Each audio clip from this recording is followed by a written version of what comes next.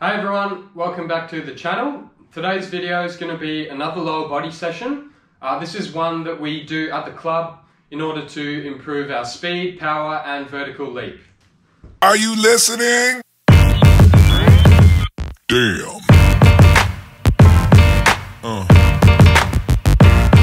Yeah.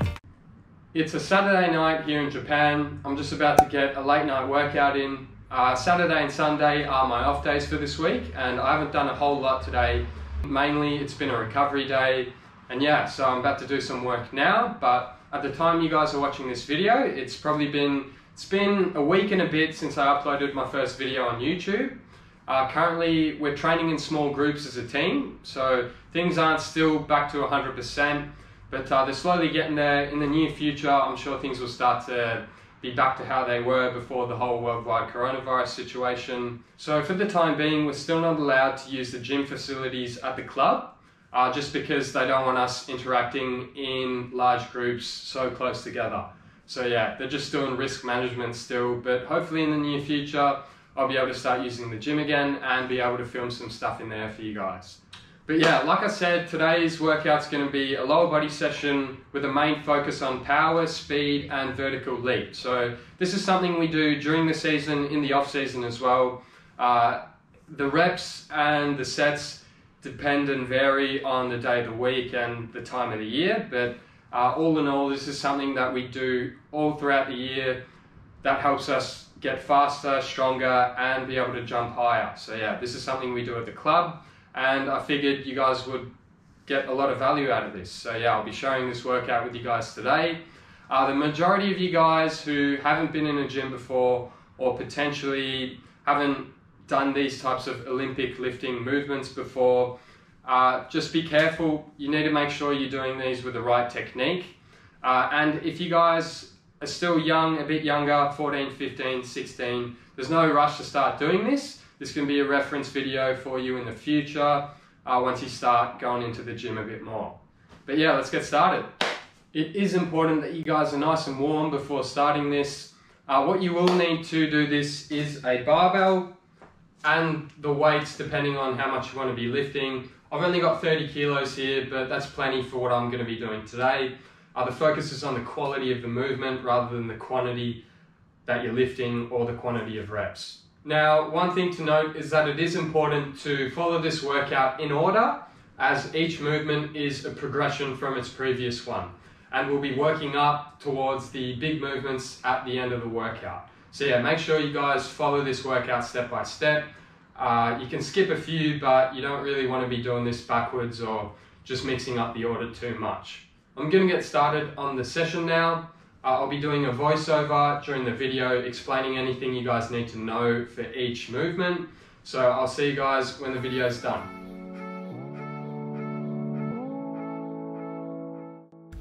First exercise is a front squat. So for each video there's going to be a front view and a side view so you guys can see both positions. A key point with this is to make sure your knees don't go past your toes for all exercises or the majority of them. So here you're just going to rack the barbell in front of your body. It's hanging on your fingers so you're not gripping onto it, and just squatting down as far as you can and coming back up, staying nice and balanced.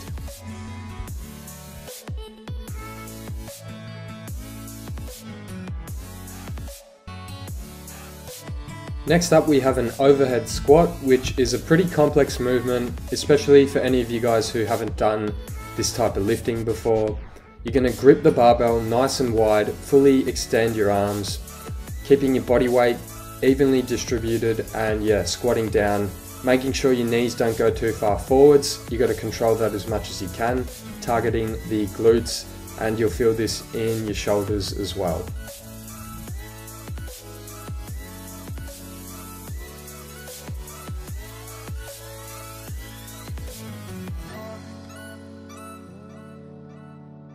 Next up is a sumo squat. So here you're going to grip the barbell nice and narrow, leaving a little bit of a gap in the middle. Make sure your toes are pointed outwards and you take a nice and wide stance. So you're just going to be squatting all the way down and coming back up, and this one targets more of your groins as well as your glutes.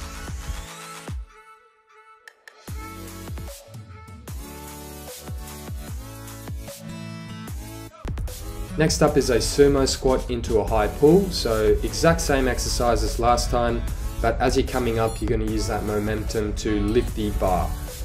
Key points here are when you're lifting the bar, make sure your elbows stay nice and high and don't drop below the bar. This is going to work a bit more of your back as well as your groins and glutes.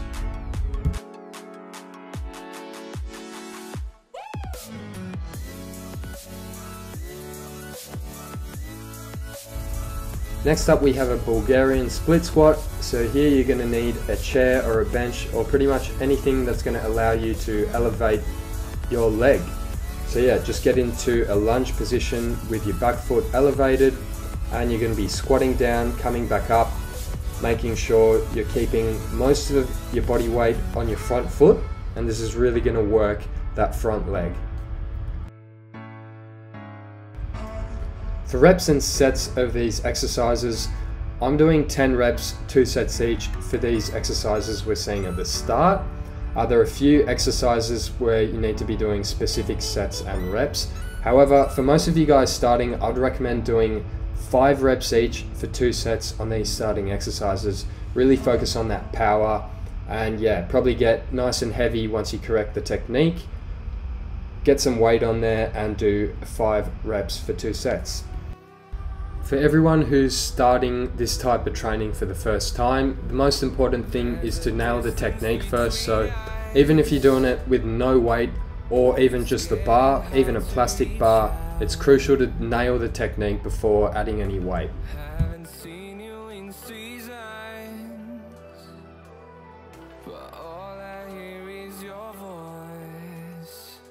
Next up we've got an RDL, which is a Romanian deadlift. So here, grab the bar shoulder width apart.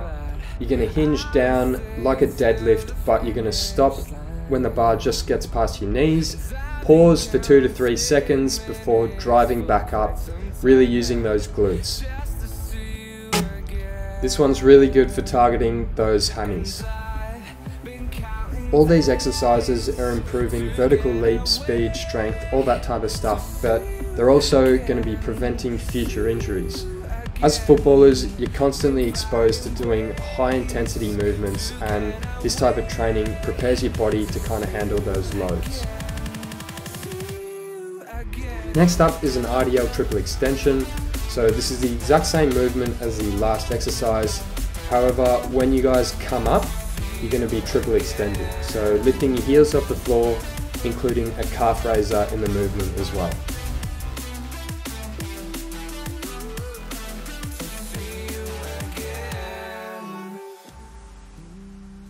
Next up is just a shoulder press, so pretty straightforward. Grabbing the bar at shoulder width apart, you're going to be just pressing upwards. However, you're going to be using your lower body to gain some momentum. So hinge a little bit at the hips, bringing your glutes back without kind of bringing your knees forwards too much, driving up and fully extending the arms. Next up is exercise 9. Doesn't have a name because I'm not 100% sure of what it is. It's similar to the last exercise, and it's preparing us for future movements in this session. You're going to be hinging at the hips, pressing up, but on the way down, absorbing all the weight through your lower body in a minor squat position. Next up, we have a regular squat. So all these exercises, you want to focus on the speed and quality of the movement. So here, just getting into a regular squat position, squatting all the way down, trying to improve that range of motion as well. The further you can go down, the better. And yeah, just driving up as fast as you can whilst keeping your feet on the floor. If your momentum takes your heels off the floor, that's fine, as long as you're not jumping. Now next up, we're doing the same thing, but this time involving a jump. So squatting all the way down, on your way back up, really focus on that speed, and this time we're going to be jumping off the floor and landing. The focus here is once you squat down, pushing up, really driving your legs as fast as possible.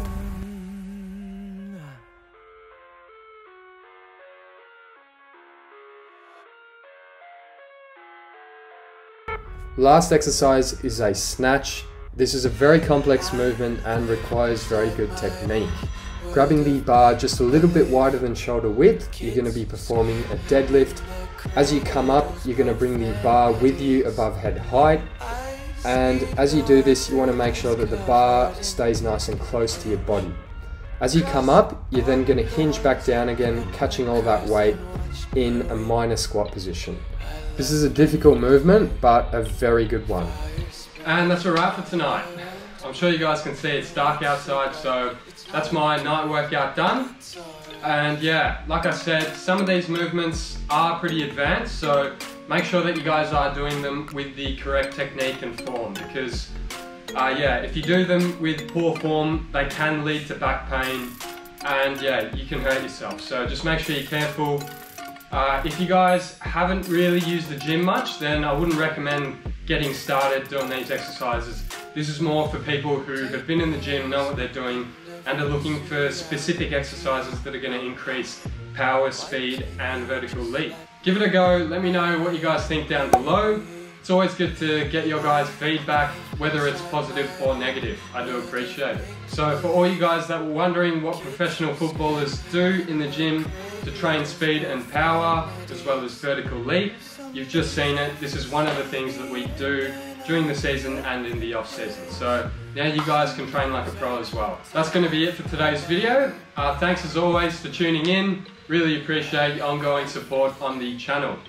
Stay safe, sending best wishes to all your families, and I'll see you guys in the next video. Peace. Are you listening? Damn.